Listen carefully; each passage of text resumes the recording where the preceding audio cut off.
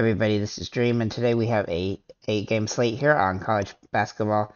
We have a lot of good teams playing today. We have big games between Kentucky and Michigan State, and also Kansas and Duke.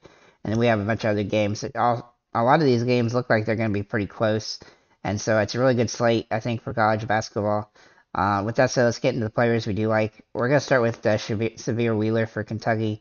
Now, I only played in the second game so far this season for Kentucky against DeQuinzen, but he's averaging a ridiculous 1.56 point per minute on fantasy point per minute for Kentucky. He should play 30 to 35 minutes in this game, and he should typically Calipari does play him a lot in these big games, and he should have a really strong outing here.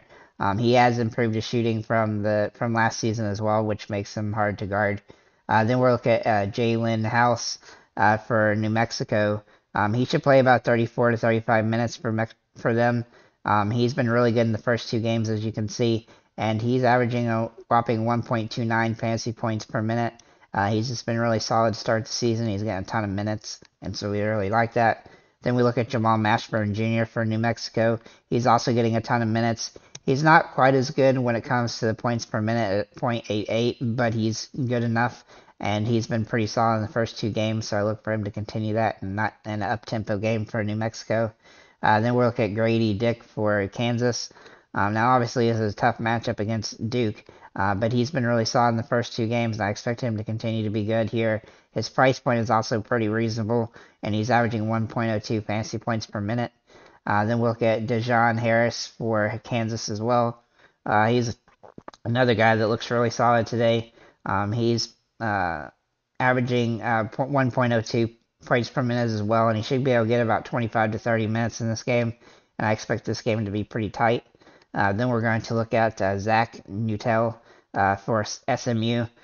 His price point at $5,200 puts him at just under 0.8 fantasy points per minute, and he should play around 30 to 35 minutes. But I do like his upside in this matchup with the price point that he's at. Then we'll look at Phelps for SMU as well. He's got a nice plus matchup here. He should play, 35 minutes in this game, and he should have a good opportunity to have a great game. He's averaging almost 1 fantasy point per minute, and so he's definitely got some upside in this matchup. And then finally, Braden Smith here for Purdue.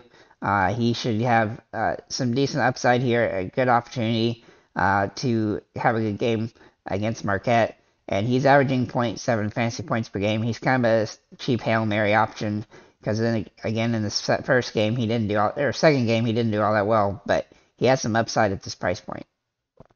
With that said, let's get into the forwards.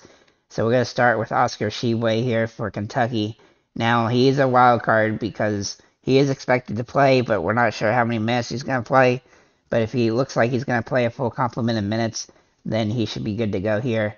This will make Lance Ware, he will go back to the bench, and he will not be playing likely for Kentucky, or not very much at least.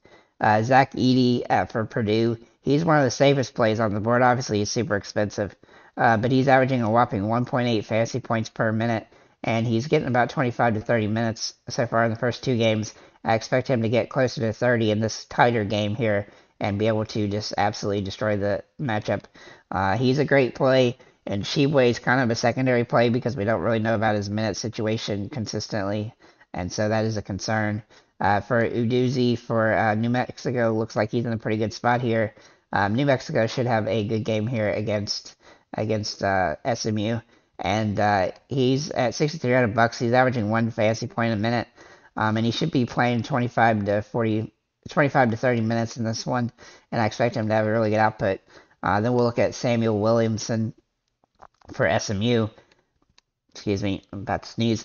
For $5,600, he's been really solid the first two games, averaging almost 32 minutes a game, and he's near 1 fantasy point per minute, so I do like him a lot on the slate. And then we got two more guys here, Asarasi Igudara from Marquette against Purdue. In his first two games, he's pretty solid. His price point's really good. He's averaging 1.3 fantasy points per minute. Then we got, finally, last but not least, Colin Smith for Vanderbilt against Temple. He had the first game he didn't start, and the second game he did start, And as you can see, his output rose dramatically, and he will be starting again, so I expect him to have a pretty solid game, hopefully averaging around 25 to 30 minutes a game going forward. And he's got nice upside at this minimum price point. So with that said, guys, thank you for liking, commenting, subscribing. If you have any comments or questions, feel free to leave them below, and have a nice day, guys.